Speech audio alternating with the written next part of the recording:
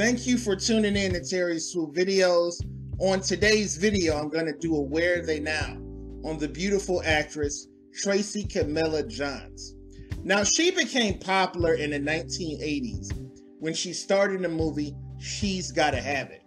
She's Gotta Have It was directed by Spike Lee, and this is Spike Lee's first movie.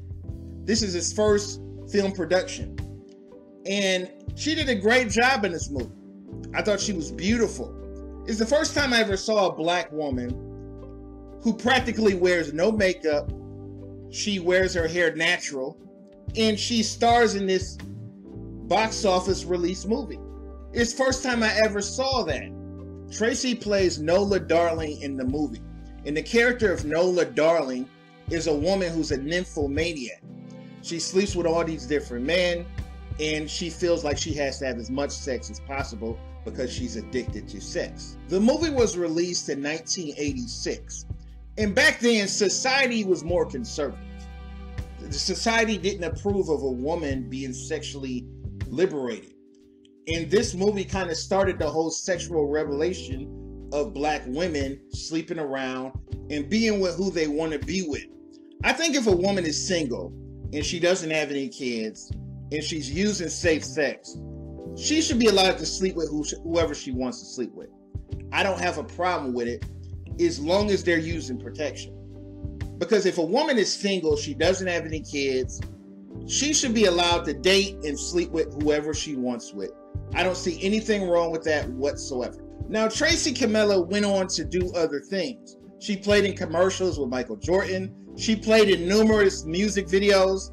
But in 1990, she got her second acting role playing in New Jack City, where she plays the mistress of Nino Brown. And she was really sexy in this movie.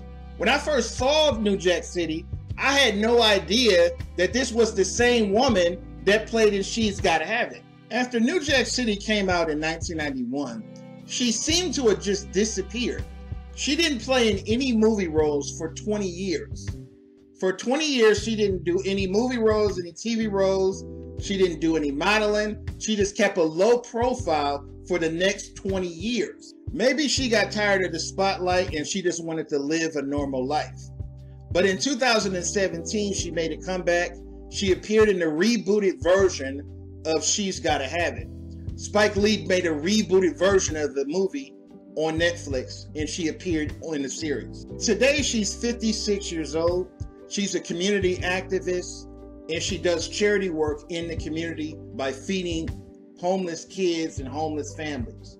So she's doing a lot of good things in society, and I'm glad to see that she's still alive and well.